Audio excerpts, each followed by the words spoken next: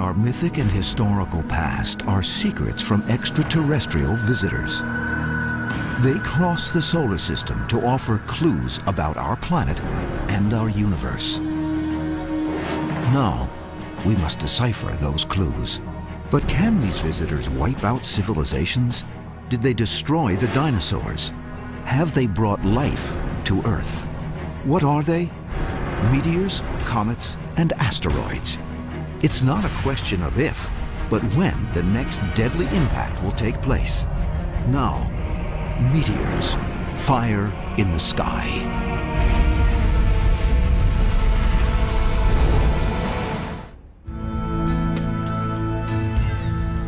It's morning in Boston.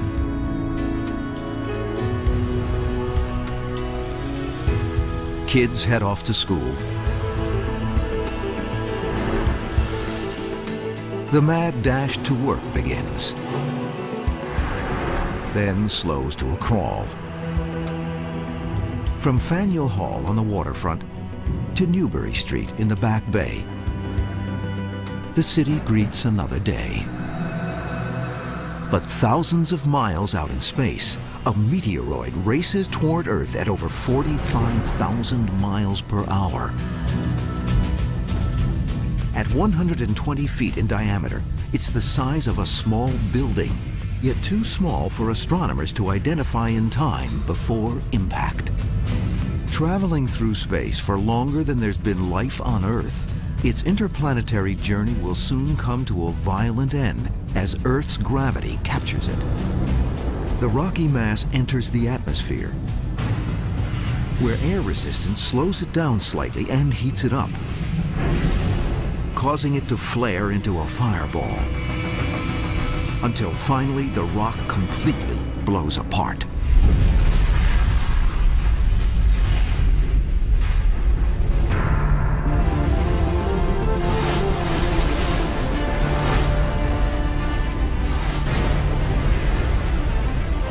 A shock wave with the force of 3 megatons of TNT slams into the ground. Hot air blasts out from the impact at over 2,000 miles per hour, collapsing every office building nearby. Homes are blown to oblivion. The explosion can be seen and heard more than 200 miles away in New York City. But in the heart of Boston lies a wasteland.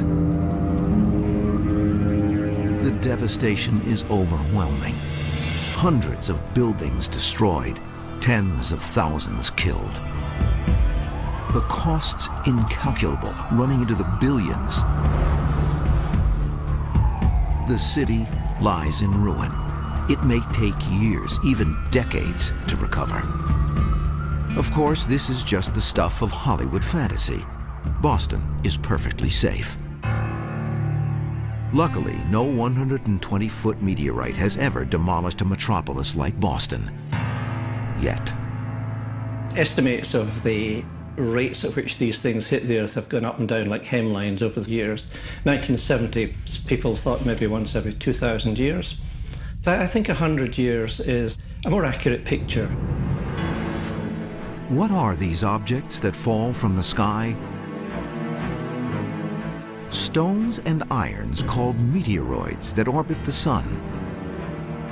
Most are tiny, even microscopic, and they formed when our solar system did 4.5 billion years ago. Maybe a refresher from Astronomy 101 is in order. Our solar system evolved from a rotating disk of gas and dust. Gravity collected these interstellar gases and dust into chunks of rocky material that grew bigger over time, coalescing into the 9 planets. At the center, our sun's gravitational pull holds the planets in orbit. But each planet also has its own gravity. Massive Jupiter's gravity is so strong it pulls nearby objects toward it, even as the distant sun's gravity pulls in the opposite direction. Because of this gravitational tug-of-war, our solar system is missing one planet. In the large space between Mars and Jupiter, where many people always suppose a planet belonged, the gravitational pull of Jupiter prevented the growth of a large planet, and we settled for thousands and thousands of small ones. These rocks form an orbiting ring called the asteroid belt. An asteroid is simply an especially large meteoroid, usually between 5 and 500 miles in circumference. But most meteoroids are small, and Jupiter's gravitational pull also influences them. When they get perturbed into an orbit which is too close to Jupiter, they will be swung by Jupiter's immense gravitational field, either into the inner solar system or out. And when they come in, of course, they become Earth-crossing asteroids if they come across the Earth's orbit. If they cross Earth's orbit, they could collide with it. Beyond the asteroid belt, there are other rogue bodies, including stray meteoroids and comets. Comets, dirty snowballs of frozen gas and rock, formed in the deepest reaches of the solar system, beyond Neptune. They also orbit the Sun. As the comet approaches the Sun, the ice vaporizes, releases some of the dust, dirt, which make a big fuzzy head. Some of the finer dust goes into the tail. Though comets rarely hit Earth, dirt from their trails often enters our atmosphere. Our planet gains tens of thousands of tons from all of these fast-moving space bodies each year. The body enters from the coldness of space at cosmic velocity and immediately begins to slow down because of friction with the atmosphere.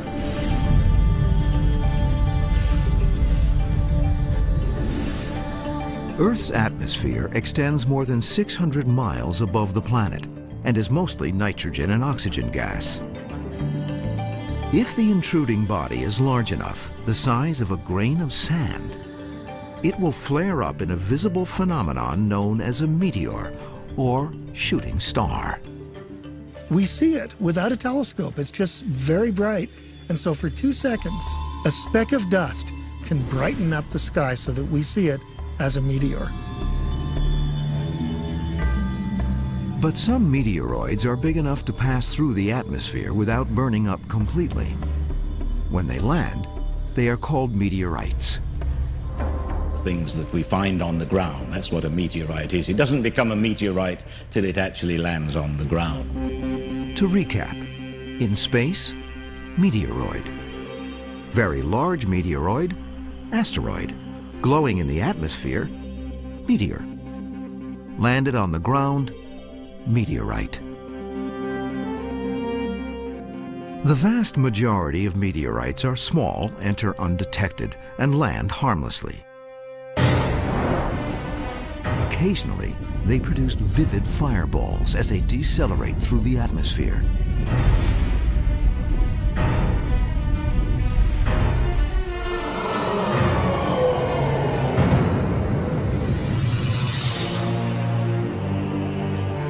In 1992, parts of North America's eastern seaboard witnessed a spectacular fireball.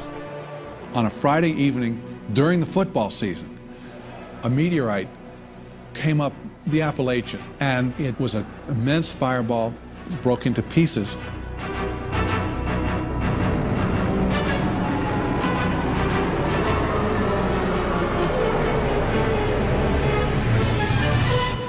A young woman named Michelle Knapp was sitting in her apartment and heard a great crash outside, went to investigate, and found her car bashed in. It proved, of course, to be a meteorite. Another one was witnessed in 1972 in Jackson Hole, Wyoming. This one in broad daylight. Came through the atmosphere and went right past the mountains. Sometimes meteorites are downright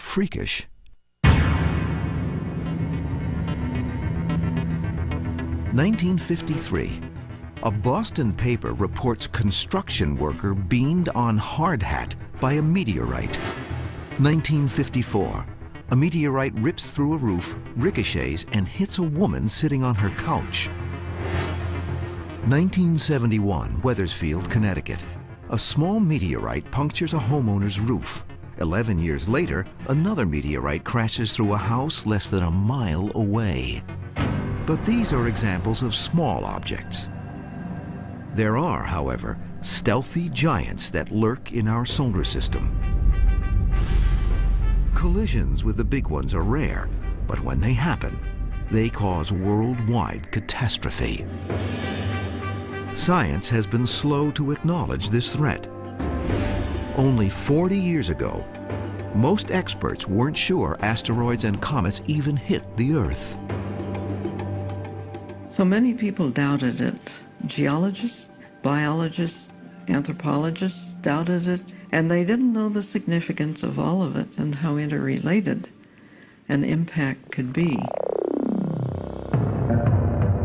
As we gain insight into these monsters in our heavens, we alter our perception of our planet's history and its safety. When have we been hit before? What would happen if we were hit now? Our past may offer geologic and historical clues.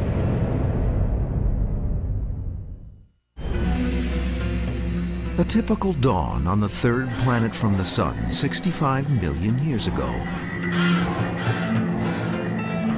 The skies are filled with hungry pterodactyls.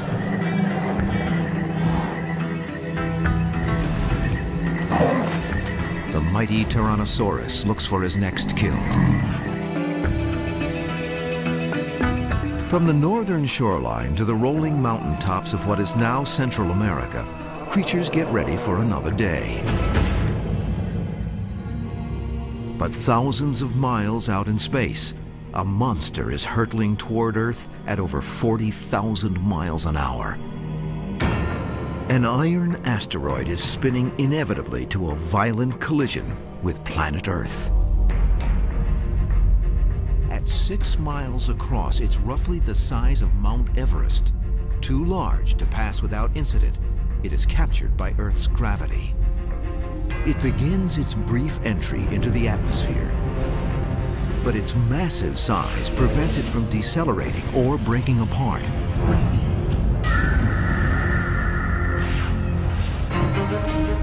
The asteroid strikes the planet with the force of 100 million megatons of TNT, equivalent to more than 7.5 billion Hiroshima bombs, creating a crater roughly 165 miles in diameter. A ball of fire with a radius of 176 miles incinerates everything inside it.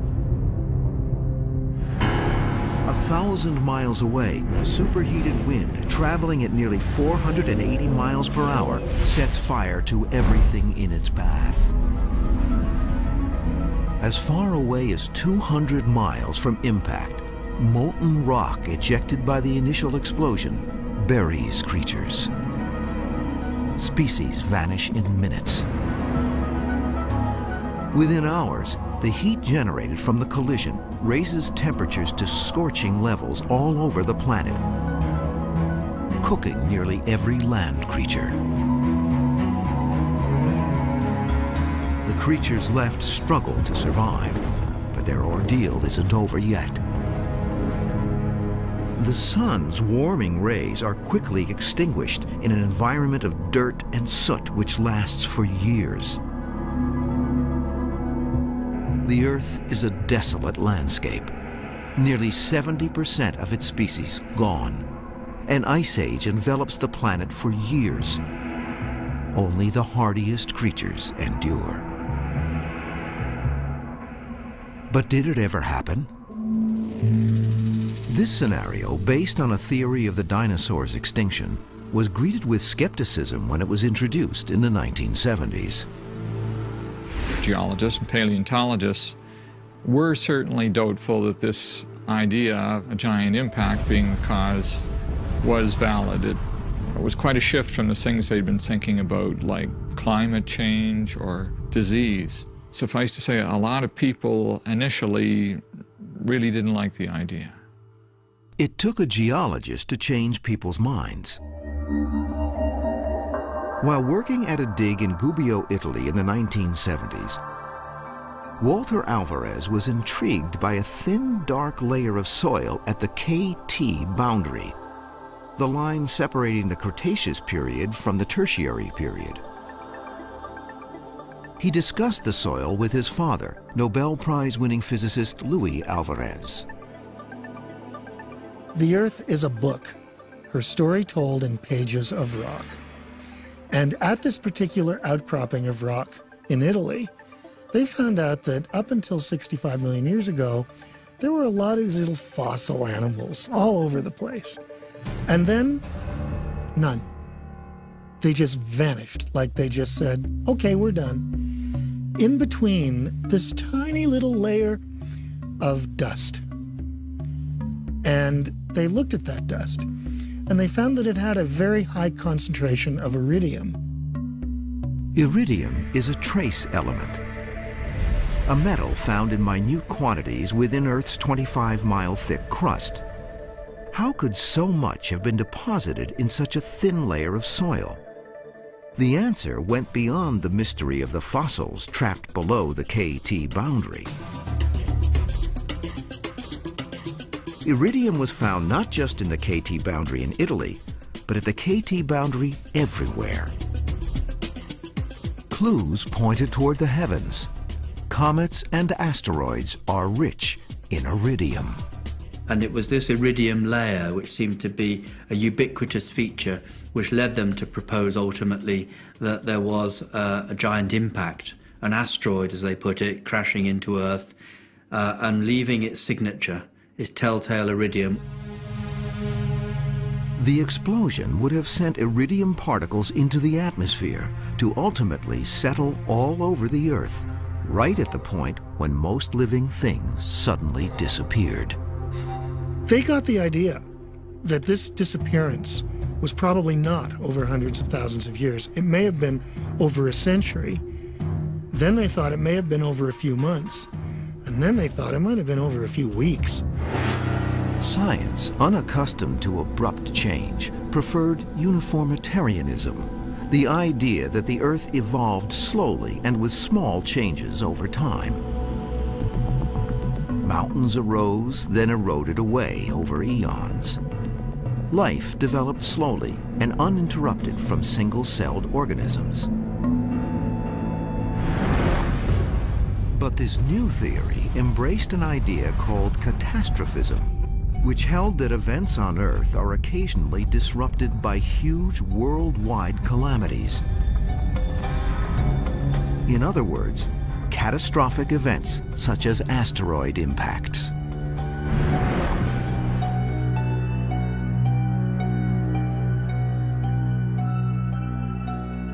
When I'm out observing here on a dark night, I look up at the night sky and I imagine myself talking with the Earth. And I hear the Earth answering, yeah, it's peaceful now.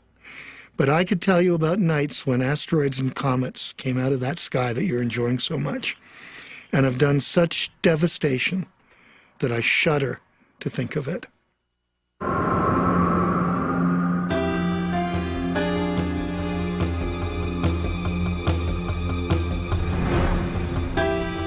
Eons ago, the solar system was a more violent place. Earth impacts were once more common, but many asteroids and comets have since crashed into planets or been flung out of the solar system. Today, the asteroid belt has only 5% of the material it had 4 billion years ago. Still, monsters had lurked within the solar system. Now, Walter and Louis Alvarez and their colleagues proposed one of them wiped out the dinosaurs. There was only one thing missing. There was a big impact. It should have made a big crater. So where is the crater? No one was going to believe a giant impact killed off the dinosaurs if there wasn't a massive crater, a smoking gun to prove the theory. So the search began. But as scientists began searching for this ancient crater, others began to wonder if there wasn't evidence of smaller, later impacts. Had meteors come streaming out of more recent skies to land in the obscure corners of myth and legend?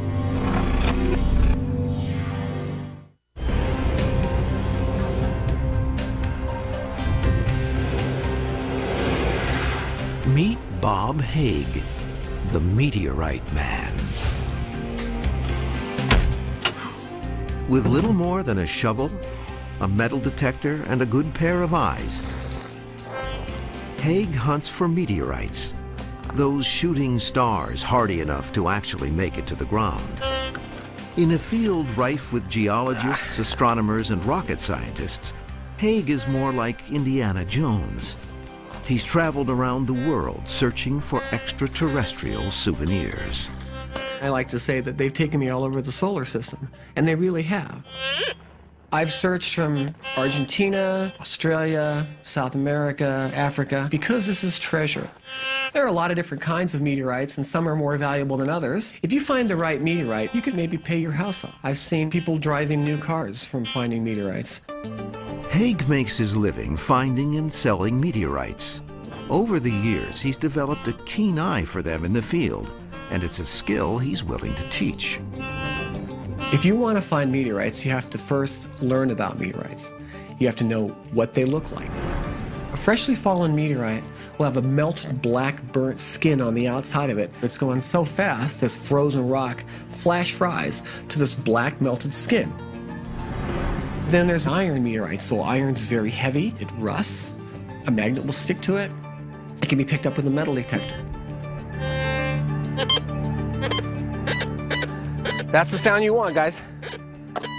You hear that? That's a super high pitch. Hold on.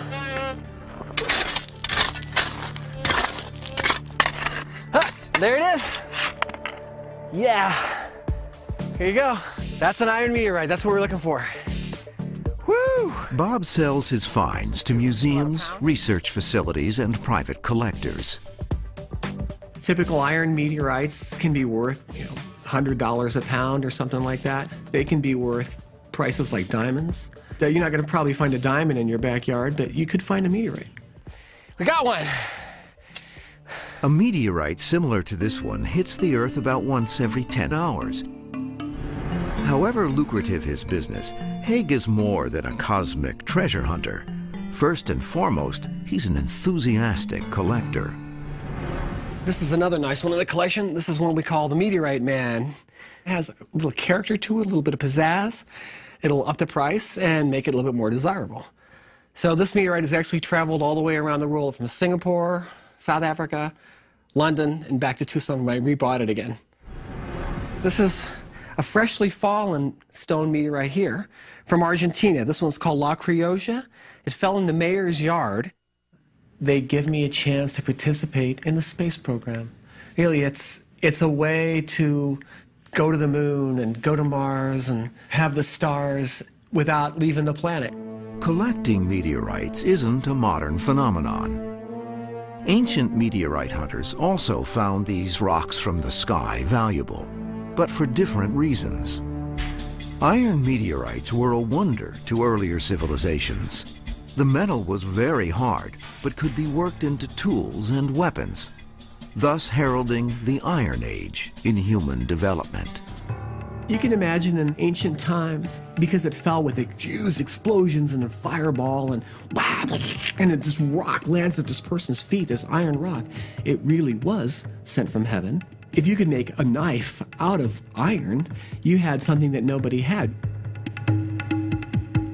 Ultimately, meteorites migrated to the center of civil and religious rituals of other ancient cultures. Meteorites have been found in tombs and ancient catacombs. A curious rock of unknown origin is enshrined in Mecca. Because of its dark appearance and unusual texture, some have speculated that the black stone of the Kaaba, towards which faithful Muslims face to pray 5 times each day, might be a meteorite. It is said that this once white stone was given to Adam upon his expulsion from paradise. but that it has turned black by absorbing the sins of pilgrims who touch and kiss it. Because the rock is revered, it has never been tested to prove if it is meteoritic. Meteorites may have been worked into weapons and worshipped on altars, but the phenomenon that produces shooting stars was often understood as a sign from the gods.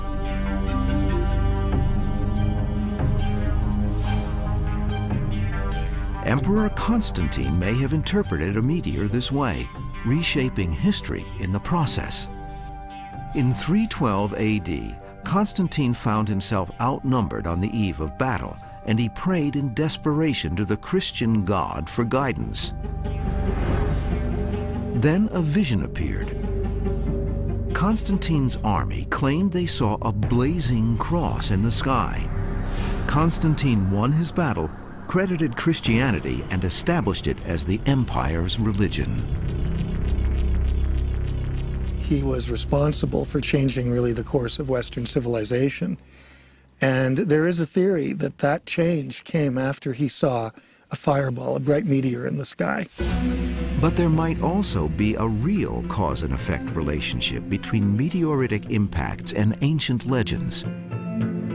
To find them, we start by looking at ancient texts. Archaeologists tell us that these apocalyptic legends surfaced simultaneously in Bronze Age cultures throughout the Middle and Far East, including ancient Greece. These same cultures also dramatically declined at roughly the same time. Historians refer to this decline as the Greek Dark Ages, though its impact was felt throughout the region. One theory suggests a large meteorite hit the Earth somewhere in the Middle East, creating a fireball and subsequent dust cloud that obscured the sun, causing crop failures and drought. This would explain the imagery in the legends. But evidence for this cataclysm may exist in, of all places, tree rings. I'm a dendrochronologist. That's someone who studies tree rings. And we identified a series of what we called narrowest ring events. These were points in time, precisely dated by the tree rings, where a lot of trees all agreed it was the worst conditions they had seen during their lifetime. And the dates which this produced were really quite interesting. If a meteor impact lofted enough debris into the atmosphere, it would obscure the life-giving sun, causing trees to grow narrower rings. One of the narrow ring events Bailey found could be dated to the Bronze Age decline.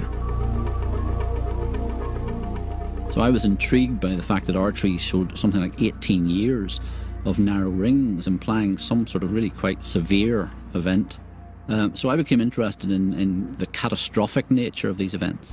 But Bailey's research also revealed a much more recent anomaly than the Bronze Age event. The latest of these events was at 540 AD. And what was potentially interesting about that is that it's well into the historic period.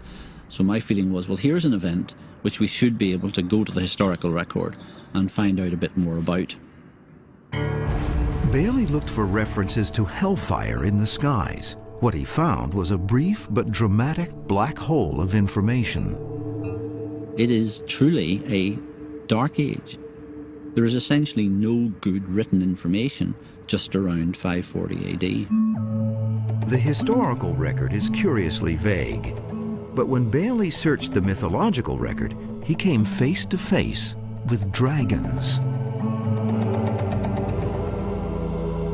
Legends of dragons, which can also be found in ancient Chinese and Mayan mythology, reappeared in Britain during the 6th century.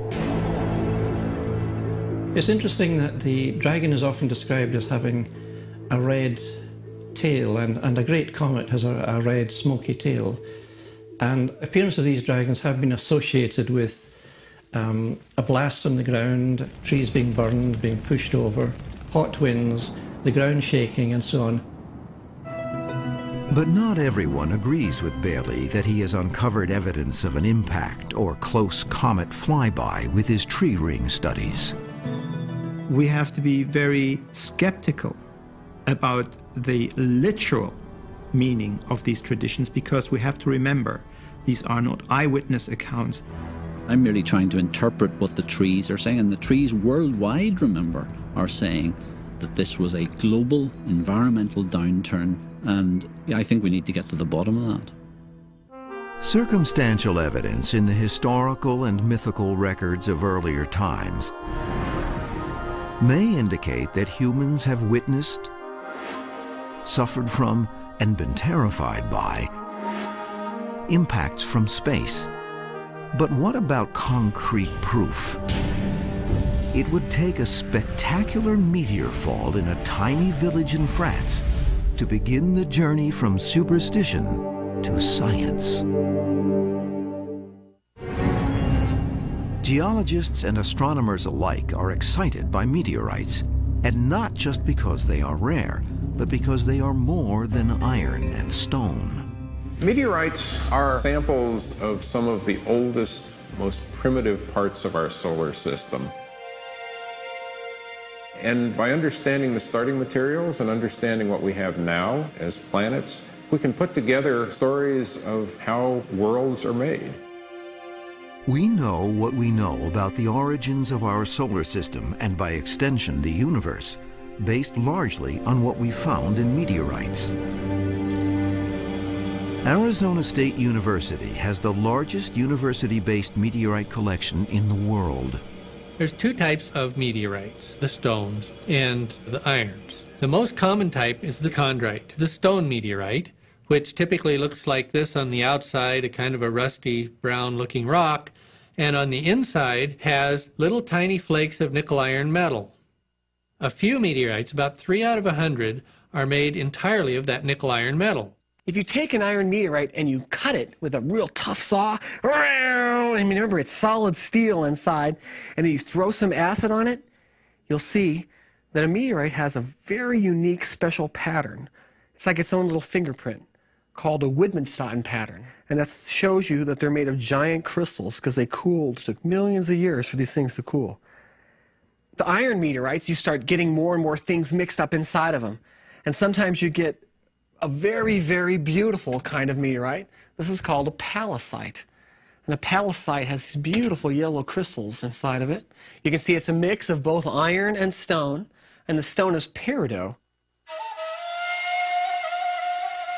Scholars have learned a great deal about our solar system from these extraterrestrial visitors.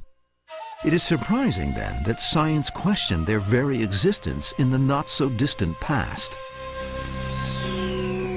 During the 15th century, people saw the universe through the prism of two concepts.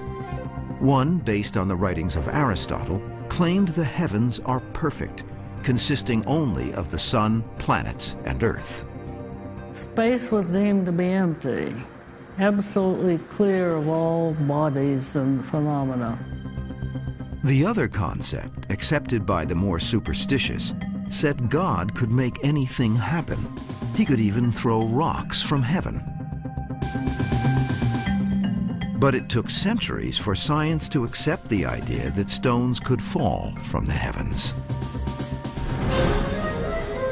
One of the first milestones on the journey from superstition to science came in the year 1492, when a stone meteorite fell in the small village of Ensisheim in the Rhine Valley.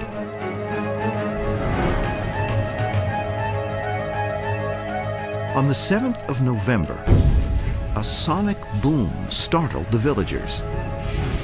A giant fireball visible up and down the Rhine sailed across the sky. A 12-year-old boy saw the rock drop into a field. He returned with other people. They discovered a crater with a large rock in the bottom. What makes Ensisheim significant is the fact that this was the first time in recorded history when a stone was witnessed falling from the sky and then recovered. Austrian Archduke and soon-to-be Holy Roman Emperor Maximilian, traveling near Ensisheim en route to fight the French, interpreted the stone as a good omen. He secured its protection from the villagers, who had commenced to chipping off souvenirs from this sign from God. The meteorite was kept in the church. People took care of that meteorite days and nights because this stone was considered to be a sign of God. Shortly thereafter, Maximilian engaged the French and prevailed. Chroniclers credited the stone for his victory.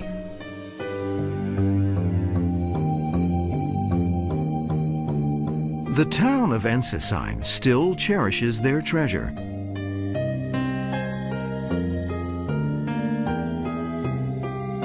In fact, a group called the Brotherhood of St. George of the Meteorite guards the stone, weighing it annually in a special ritual. We are very lucky, very proud having a meteorite kept in our museum.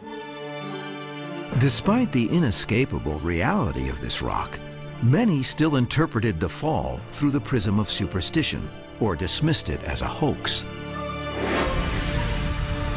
Although there were witnesses, scholars still weren't convinced. It would take another 300 years before science accepted what common folk already knew, that rocks do fall from the sky.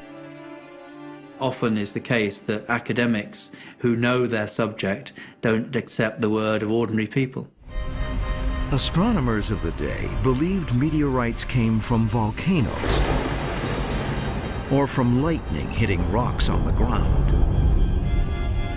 But geologists had by this time chemically analyzed many of these so-called space rocks and found a remarkable commonality. Each one had nickel-iron grains within them. No earthbound stones contain nickel-iron alloys because conditions don't exist on Earth's surface allowing them to form. Then, in 1794, Ernst Chladni, a German physicist with an interest in astronomy, proposed the heretical notion that meteorites came from space. Experts dismissed him, but Chladni's timing was perfect. He published a book with his theory in 1794 on the eve of 10 years of spectacular meteorite falls, each providing more evidence of Chladni's theory. The crowning proof came in April of 1803 in a French village called L'Aigle, when a cloud approached from the southeast. Then an explosion echoed across the countryside.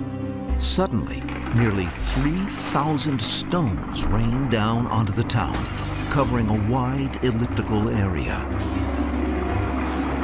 The Minister of the Interior assigned the young mineralogist Jean-Baptiste Biot to go and look into the matter. And he did a masterly investigation. He found extremely good evidence of what and where the fall had occurred. Biot uncovered so much evidence that he was able to determine the speed and trajectory of the meteor, as well as where it had exploded in the air. The high speed of the meteor alone strongly suggested its origin must have been extraterrestrial. Finally, there was the telltale nickel-iron ratio in the stones he collected. And he said, I hope now I have laid to rest one of the most remarkable phenomenon ever imagined by man. No longer was the solar system perfect and clean and empty of debris. Astronomers had to rethink their understanding of the heavens.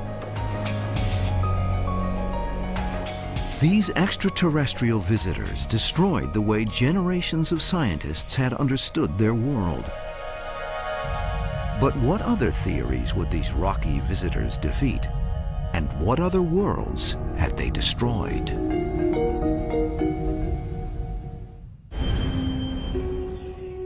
The American Museum of Natural History in New York City houses one of the world's largest meteorite collections.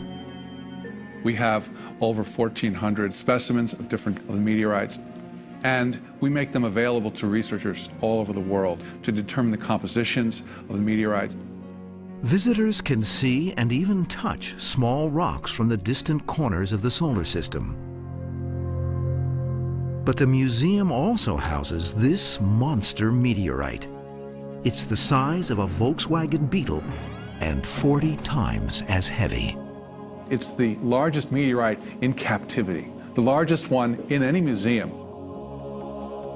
The story of how this behemoth, called Anagito, and two other pieces from the same meteorite found close by ended up here dates back to the Ice Age, somewhere between 10 and 100,000 years ago, in what is now known as Cape York in Greenland.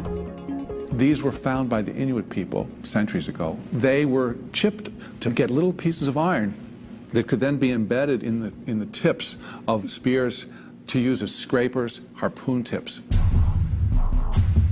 One of history's most celebrated explorers, Robert Peary, learned of the Inuit source of iron on a visit to Greenland in 1894. No one is sure how the Inuit felt about it, but Peary decided to take the rocks as specimens. The guide showed him where a couple of these smaller specimens were, but he heard about this bigger piece on an island, and he went and found this piece, but it was so massive at 34 tons that he could not put it on his ship. So they came back again in 1897. Peary ultimately used 100-ton hydraulic jacks and a steel rail system to lift the meteorite onto his ship.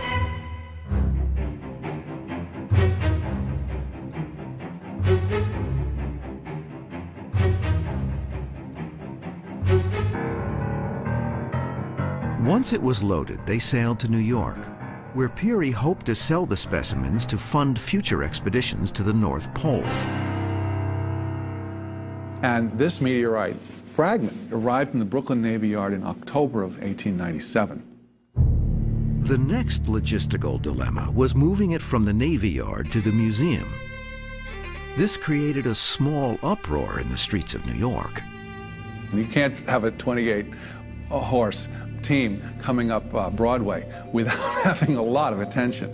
And certainly there was a lot of consternation, because 34 tons traveling in this tight of a mass puts a tremendous stress on your subway systems, on everything underneath. These three pieces of the Cape York meteorite are now safely ensconced at the museum, inflicting no serious damage to New York's infrastructure. Apparently, it inflicted no damage when it hit Greenland's ice sheets either. Scientific studies show that there appears to be no impact crater, meaning it must have exploded before reaching the Earth, raining fragments down on the glaciers. Under different circumstances, the Cape York meteorite might have produced a crater like this. Folks, you're looking at Meteor Crater. 50,000 years ago, a light from the eastern sky grew into a brilliant meteor. This meteorite, weighing several 100,000 tons, 150 feet in diameter, came in at 40,000 miles an hour. And just to give you an idea how fast that is, if you were to get on an airplane in Los Angeles, you would be in New York City in 4 minutes. This crater is now 550 feet deep and almost 2 3/4 miles in circumference. To give you an idea just how big that is, picture, if you will, 20 football games being played simultaneously on the floor of the crater, while 2 million people watch on the sides. If the Washington Monument was standing on the floor right now, we'd be eye level to the very top of it. Meteor Crater near Winslow, Arizona, is the best preserved, most studied impact crater on Earth, rich with information on the mechanics of large impacts. Well, this tremendous classroom. The prime users of this as a classroom were the astronauts. And they went in and out and all around and understood this crater, and then when they went to the moon, they could understand the craters there. But less than a century ago, no one was even sure a meteorite formed Meteor Crater. Many thought it was of volcanic origin. But Grove Carl Gilbert, head of the U.S. Geological Survey and the most respected geologist of his day, suspected Meteor Crater was an impact crater way back in 1891. Locals had found meteoritic iron on the plains around the site. So Gilbert went looking inside the crater for the iron meteorite that created it. They couldn't find any evidence of a magnetic material in there. So based on this, he concluded that it was not a meteorite impact crater. Gilbert ultimately assumed lava from a nearby volcanic range had come in contact with an underground aquifer, producing a steam explosion that created the crater. And once G.K. Gilbert said that, that basically sealed the question for a long time. That is until Daniel Moreau Barringer learned of the crater. Barringer had made his fortune in mining and was on the lookout for a good investment. Contrary to what the experts said, he knew in his bones that a meteorite had formed the crater, and he was going to find it. Barringer and his family bought the crater in 1902. They filed a claim on the crater as a place where they might be able to make money mining iron ore. What he was really looking for was a hunk of iron roughly the size of the crater that would make him even more wealthy. But as Barringer searched in vain for his meteorite, he spent the next decades uncovering evidence for two seemingly incompatible facts. First, that his crater was an impact crater, and second, that there was no meteorite. He found lots of tiny spheres of nickel iron, signature of a meteorite. In drill holes at the bottom of the crater, he found sludge rich with iron nickel. He kept finding small iron meteorites, but not the giant rock he was looking for. So for many, many years, he spent the time drilling here and digging here, attempting to find the meteorite and see if they couldn't get something worthwhile from it. In the end, they ran out of money. Barringer died in 1929 without ever proving his theory. Scientists were skeptical of Barringer's hypothesis. They acknowledged that small meteorites did impact Earth. They saw no proof that large ones did. No craters covering the Earth, no giant irons on the ground. They assumed large bodies couldn't puncture Earth's atmosphere. But a mysterious occurrence in Siberia, known as the Tunguska event, would ultimately make scientists re-examine the case for meteorite impacts. On June 30th, 1908, seismographs the world over indicated something powerful made the ground tremble in Russia.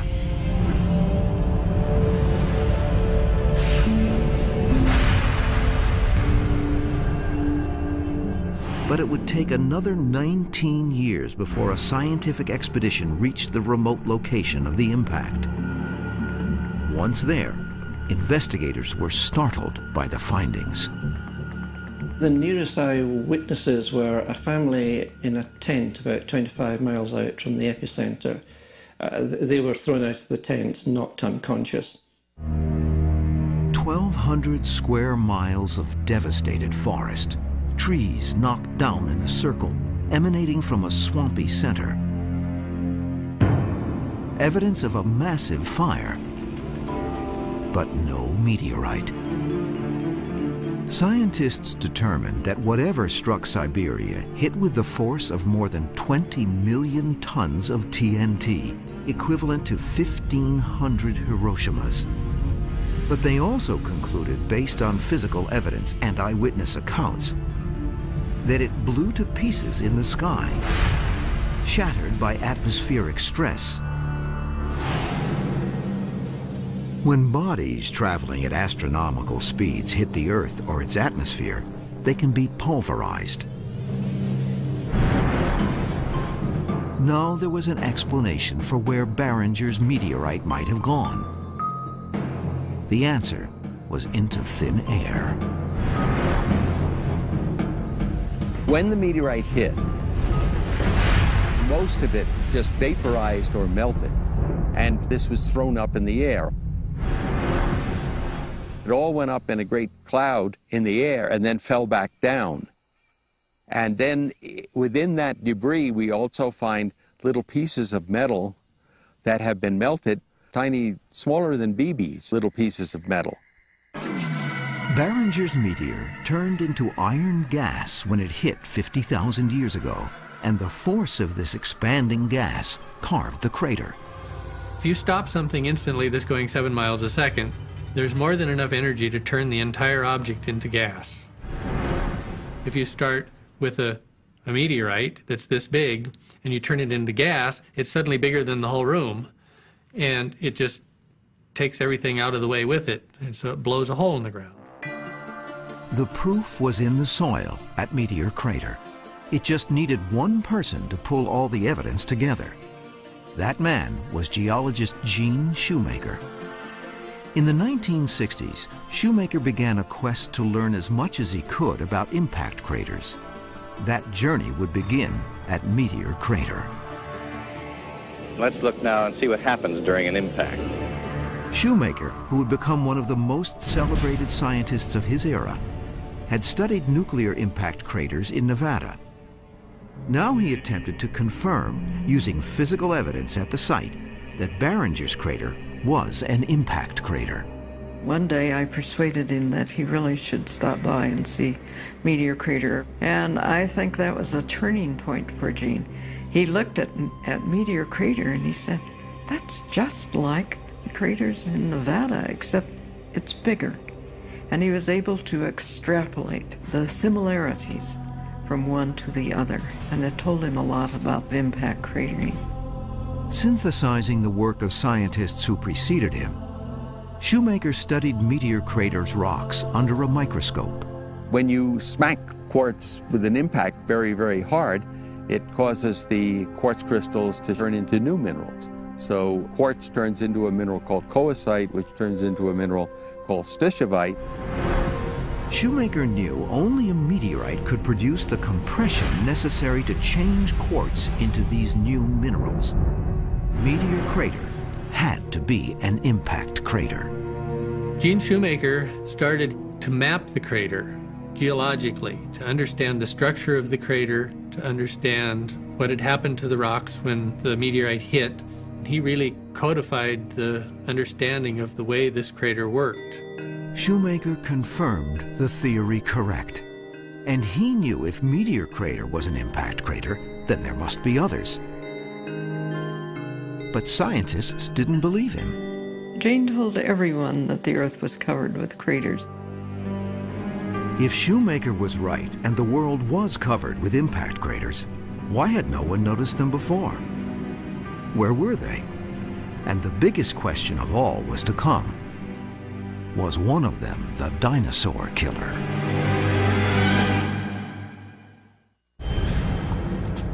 Gene Shoemaker confirmed beyond any doubt that Meteor Crater was an impact site. Now he began searching the world over for the hundreds of other craters he was sure were hiding on our planet's surface. Perhaps even larger craters than the one in Arizona. He was convinced the Earth, like the Moon, was covered in impact craters. But most scientists disagreed with the theory, pointing to the absence of large, obvious craters like those on our lunar neighbor. In the 1960s, out to prove the scientific community wrong, Shoemaker journeyed to Nördlingen, Germany, a medieval walled city resting in the immense crater-like Reese Basin. Many geologists were convinced that it was a volcanic crater. But Gene suspected the Reese Basin as an impact crater, and he suspected it for quite a while. If this was a meteorite impact crater, it was enormous. Here, from a vantage point on one of the most prominent outcroppings within the 15-mile diameter crater, its rim is barely visible in the distance. There are 99 villages spread across the crater floor. While studying the Reese Basin, Shoemaker hoped to gather evidence to support his theory. The first thing he and a colleague did was sample the rim for coesite and suevite, the transformed shocked quartz that was the signature of an impact. This would tell them for sure if it was or was not an impact site. The next day, he wandered through the streets of Nordlingen when, in front of the city's cathedral, he stopped dead in his tracks. Before him stood the largest sample of suevite he could have imagined. Gene walked up to St. George's Cathedral and he said, "This is suevite. It was built out of impact glass." And that was just truly awesome to anyone who studied impact. And I thought, where is Gene's pick? He mustn't knock a block off of the corner of that. Made from shocked quartz mined from the crater more than 500 years earlier, the church itself was the proof Shoemaker sought. Nordlingen sits within this ancient impact crater created by a collision roughly 15 million years ago. The crater is so big and so old, hardly anyone noticed it. Just an hour's drive to the southwest, another smaller crater from the same impact hides in plain sight. It's only 2 miles in diameter, but no one noticed it either. So why weren't these impact craters as well defined as those on the moon? 2 reasons: the Earth's atmosphere and lava. The moon does not know how to erase impacts. They're still there, all the way from the beginning of the solar system. The Earth, though, likes to clean herself up. Erosion takes place, weathering, wind erosion, and rain. But it's not just erosion. Earth's crust floats on a dynamic molten mantle of rock, shifting whole continents on pieces called plates. Over time, this process, called plate tectonics, produces mountain ranges and volcanoes. And it erases and erodes features such as craters. It wasn't until people left the Earth that the extent of impact craters became evident. Airplane and satellite images finally proved Gene Shoemaker right. The Earth was covered with impact craters. They found decaying craters on every continent, disguised by geological features and time. By the early 1980s, new imaging techniques, combined with the acceptance of the theory that a giant comet or asteroid impact wiped out the dinosaurs, fueled a global hunt for the big one, the impact crater created by the dinosaur killer.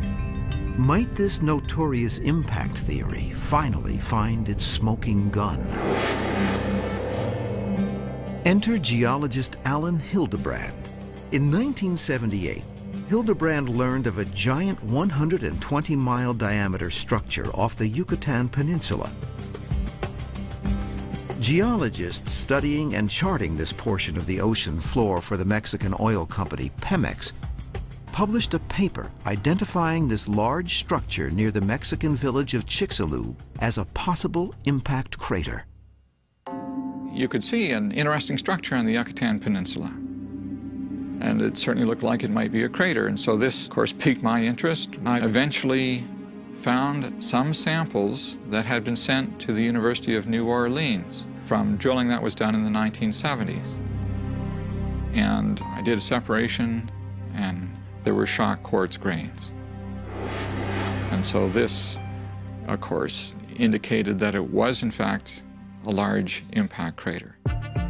In addition to shocked quartz, another key piece of evidence was the KT boundary, the thin layer of soil all over the world that Walter Alvarez had noticed contained high levels of iridium.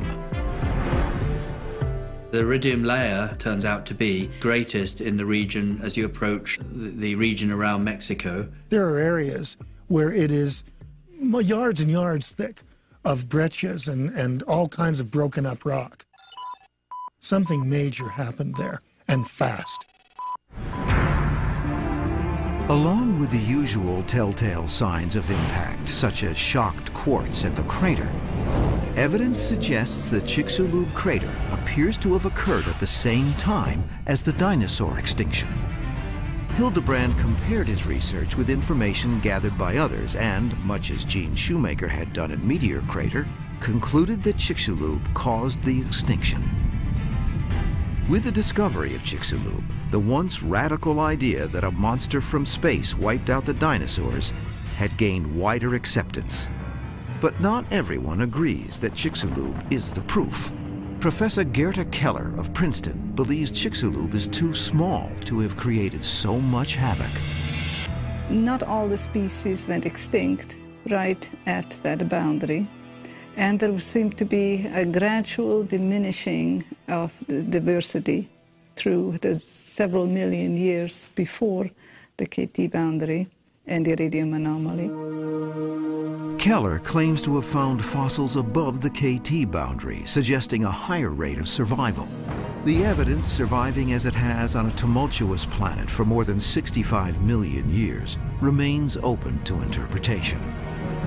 But if it is true that asteroids and comets have caused so much devastation on Earth, have they also brought other things less catastrophic? Life, for instance. Antarctica. 5.5 million square miles of ice and snow. Home of only the most hardy. Where the average temperature is 1 degree Fahrenheit. It is in this harsh environment where scientists brave the unforgiving wilderness to hunt for treasure, looking for, of all things, meteorites. If you go to exactly the right places, you can find hundreds of meteorites. Meteorites are concentrated in certain places in Antarctica by the movements of the ice sheets over hundreds of thousands of years. The blackened fusion crust that often forms on meteorites as they pass through the Earth's atmosphere also makes them easy to spot on the snowy Antarctic plain. The topography at certain spots prevents the rocks from being covered in ice and snow. It's as if these meteorites are in a deep freeze. In Antarctica, they can be preserved for up to, as far as we now know, up to at least 2 million years. William Cassidy first suggested searching here for meteorites in the 1970s after Japanese scientists found high concentrations of them. Cassidy's plan, the Antarctic Search for Meteorites, or ANSMET, was so successful that researchers have returned almost every year since 1976, collecting hundreds of meteorites.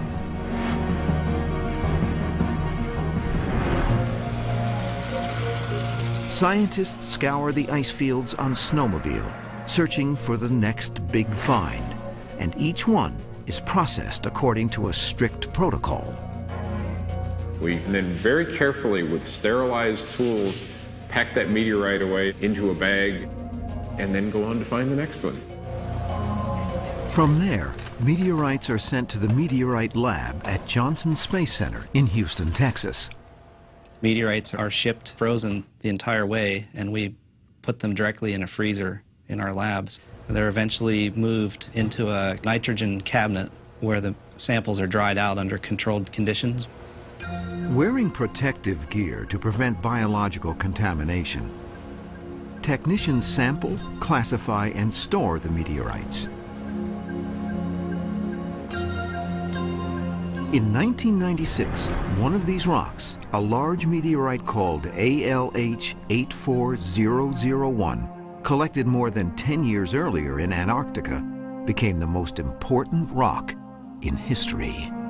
This meteorite had some glass inclusions in it, and when they picked those glass particles out and degassed them by heating, they got a sample of the Martian atmosphere. They confirmed the Martian atmosphere within the rock by matching this sample with analysis from the earlier Mars Viking mission, which sampled the planet's atmosphere in the 1970s. This was a rock from Mars.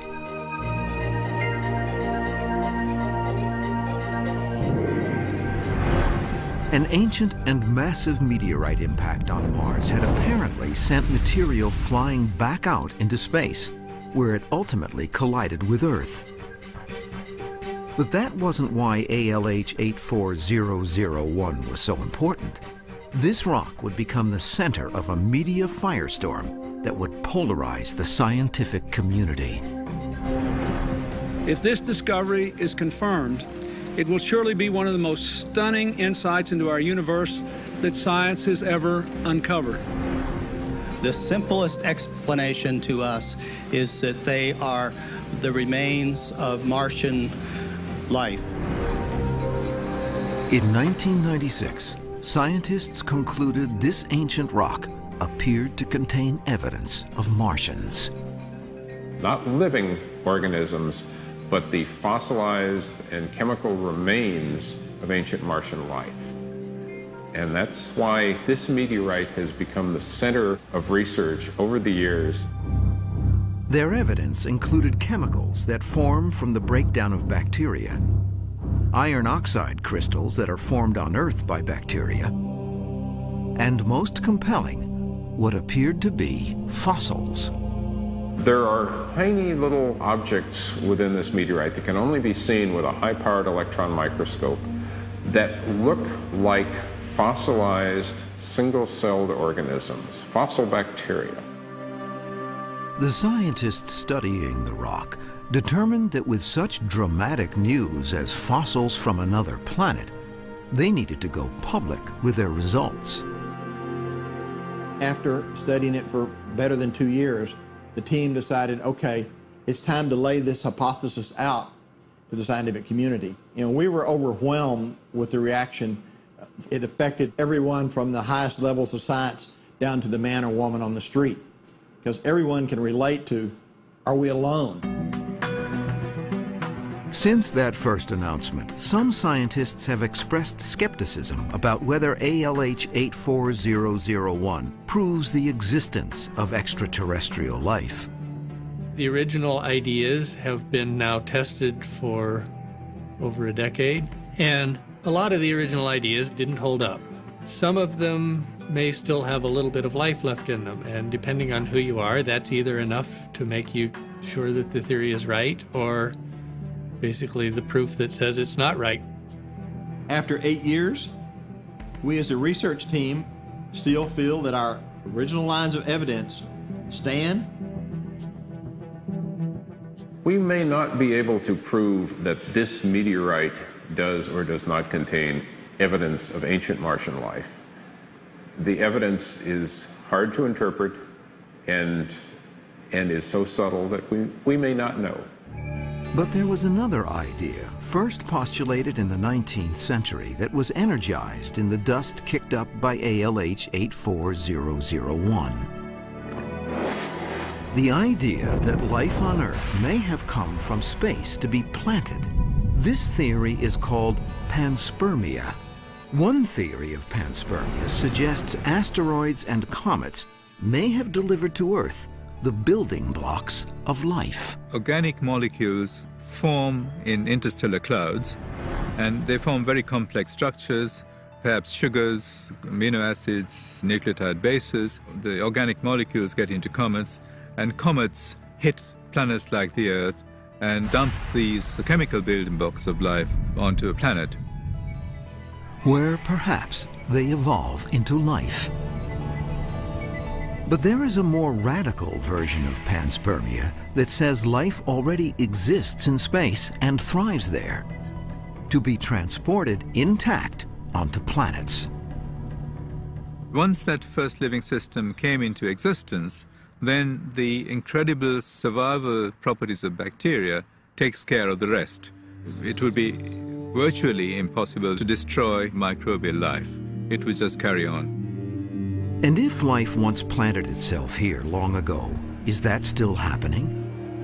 Could meteorites, even microscopic ones, be salting our atmosphere with biologic pathogens, creating diseases, introducing new life forms right now? You've got to entertain, contemplate the possibility that microorganisms are coming onto the Earth, even at the present time, on a day-to-day basis.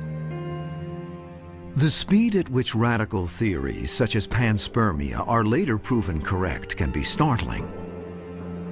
In the 1990s, Gene Shoemaker tried to convince the world that it was in danger of an inevitable, catastrophic impact.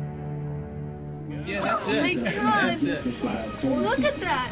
But it wasn't until we got a front row seat on just such an impact that anyone listened.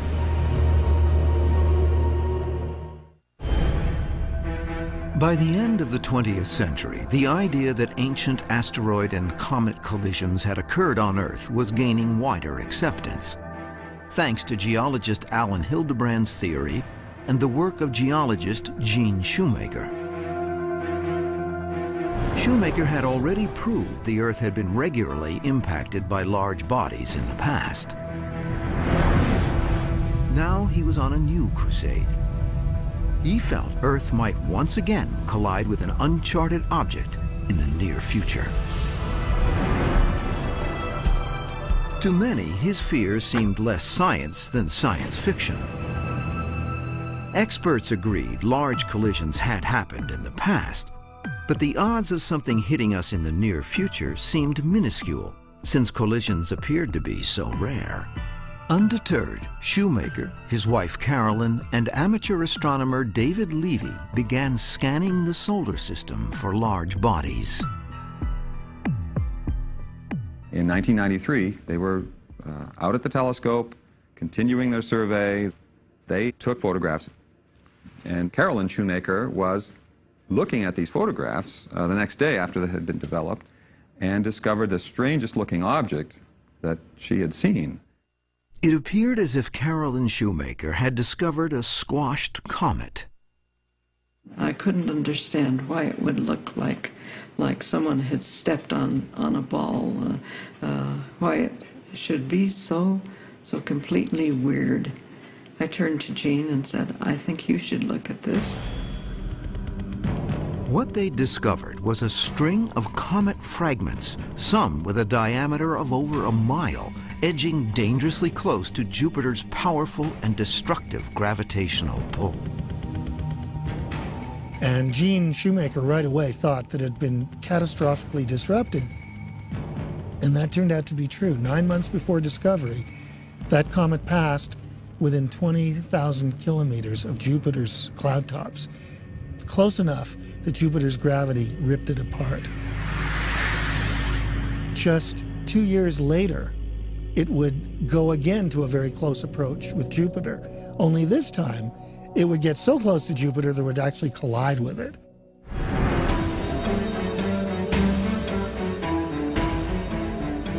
This approaching impact with the pieces of the comet, named Shoemaker-Levy 9, gave Shoemaker the opportunity to prove his doubters wrong with what might potentially be the impact of the millennium. Today, I have 2 questions. I'll throw them out to anybody on the panel. But even Shoemaker was unsure about how big the impact would be. There's a fighting chance to get a lot of very exciting science, but I hope everyone will remember there's also a chance that we will see very little.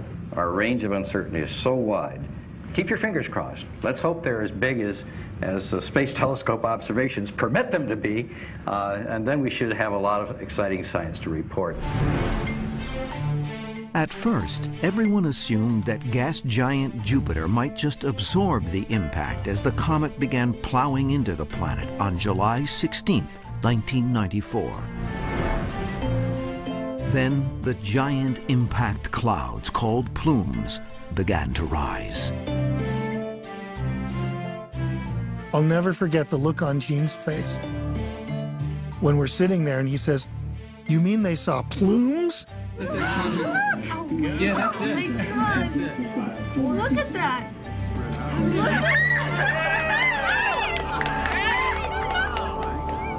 Then came the picture from the Hubble Space Telescope. No one had thought that these impacts were going to leave huge, dark, black splotches all over Jupiter's southern hemisphere. From "you ain't gonna see nothing" to "these are the most obvious markings ever seen on Jupiter since Galileo first turned his telescope to Jupiter in 1610. All that change took place within a couple of days. It was just an amazing time. To Gene and to me, the most significant thing about the impact of SL9 on Jupiter was the fact that it proved that small bodies do hit planets. Gene was probably the most excited person on the planet.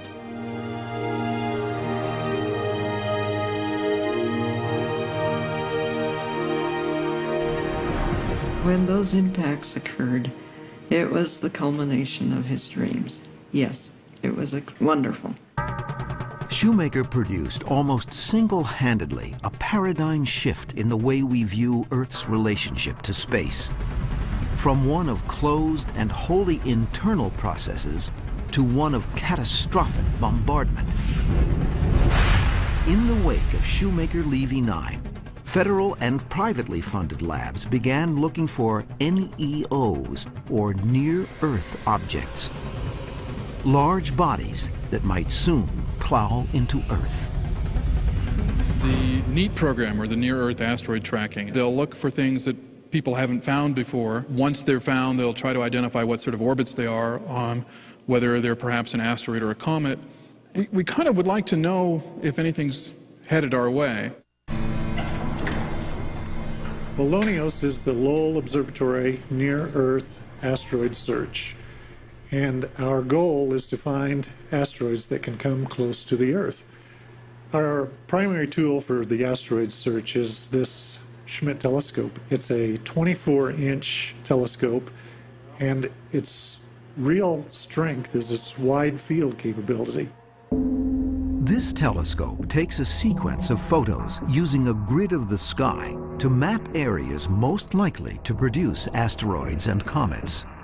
If we find something that is changing position from image to image, then we become interested in it.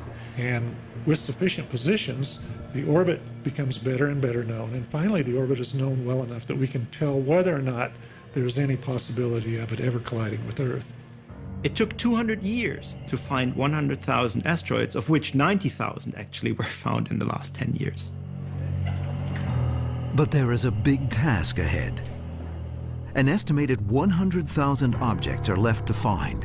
Any one of them could catastrophically impact Earth. Now we are beginning to invest in making our solar system safer.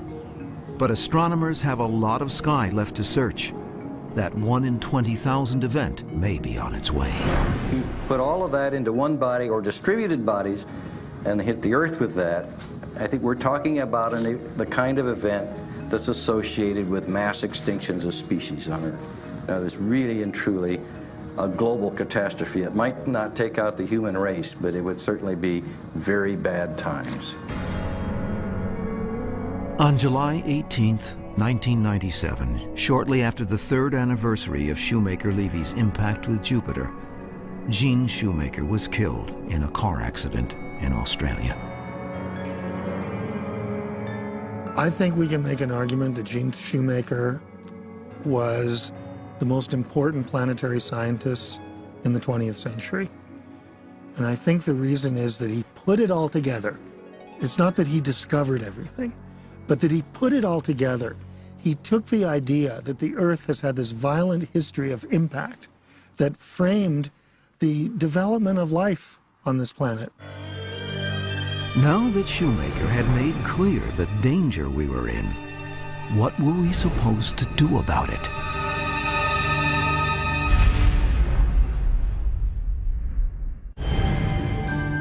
Every day, observers armed with telescopes and computers monitor the sky in search of near-Earth objects, NEOs, that might potentially wreak havoc if they come crashing down to Earth.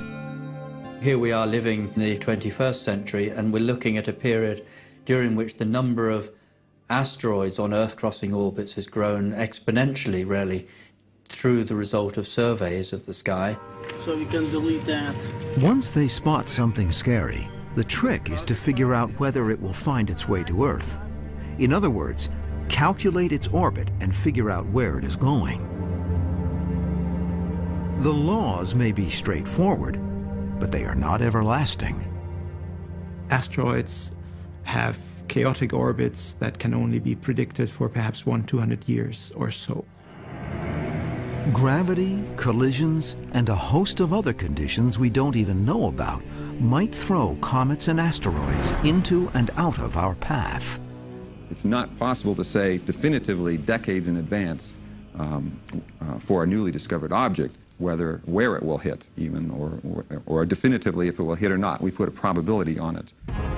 But if the probability is sufficiently high and the date of impact is soon, that requires us as a species to take action.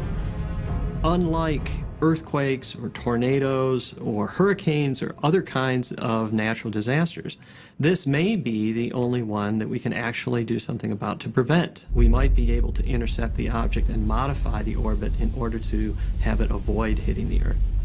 All you need to do is to keep two objects from occupying the same space at the same time. And we know the Earth's going to go around the sun in its regular annual path. And we just want to make sure that when we pass through this area of space, the asteroid comes a little before or a little bit after us. Experts are developing ways to deflect an NEO. Many think simply blowing up these bodies in space will solve the impact problem. But that would only create a cloud of smaller but still dangerous NEOs. But a nuclear warhead might still be useful. As we send up a spacecraft topped with a nuclear missile, what we want to do is to set off the explosion so that the shock wave would move the thing just a little bit, just nudge it a bit. You don't need a great deal of impulse to move a small body if you discover it very early. If we can find them far enough in advance, then technology will come to our aid and we'll be able to do something about them. And there are other ideas. One proposal, called CAPS, or Comet Asteroid Protection System, suggests using lasers mounted on roving spacecraft to shift the trajectory of NEOs. These spacecraft would theoretically be patrolling the solar system, possibly engaged in mining missions on asteroids, and would coordinate with observatories based on the moon that continuously scan for NEOs. But are these concepts just science fiction? Can we act in time if we find an incoming body? One mission proved we could race out to meet an asteroid before it came to meet us. In 1996, NASA launched its ambitious Near-Earth Asteroid Rendezvous, NEAR, spacecraft, dedicated to studying an asteroid up close and personal. The target? Asteroid Eros, a near-Earth asteroid discovered in 1898. Although Eros posed no real threat of hitting the Earth, it was a large and relatively close target. Managed by Johns Hopkins University Applied Physics Laboratory for NASA, this would be the first long-term, up-close look at an asteroid. But the NEAR spacecraft didn't take a direct route on its way to Eros. The craft also flew close to and photographed another asteroid, 33-mile diameter Matilda, in 1997. NEAR's encounter with Matilda was the closest spacecraft encounter to date. But that record would soon be broken as NEAR headed off to accomplish its principal mission. Eros, an S-class or silicate asteroid, resides in the inner asteroid belt. The near Shoemaker spacecraft was launched in order to go into orbit around the asteroid Eros. And this allowed us to determine what the asteroid looked like, how much cratering it has, what the surface was like, and also to study its gravity field, which indicated kind of what was beneath the surface. On February 14, 2000, 4 years after launch and 160 million miles from Earth, the NEAR craft met asteroid Eros face to face. The craft saw a 21-mile-long, 8-mile-wide body with a 330-foot-high cliff and a potato-shaped appearance.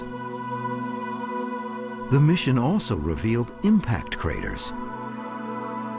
This asteroid had several run-ins with other asteroids. The NEAR craft was renamed NEAR Shoemaker after the late geologist who had devoted so much of his career to studying asteroids and comets. But after all the surface mapping and photographing assignments were completed, NEAR Shoemaker had one final mission to perform. It wasn't part of the original plan, but as scientists concluded their initial research, mission specialists wondered if they could land on the asteroid. The mission controllers fired its thrusters, brought it in, fired its thrusters, and slowed it down so that it settled onto the surface. Photographs showed the dramatic descent and the highest resolution images ever obtained of an asteroid. And no one quite believed this would happen. We all desperately hoped it would happen, but no one quite believed that we could do that.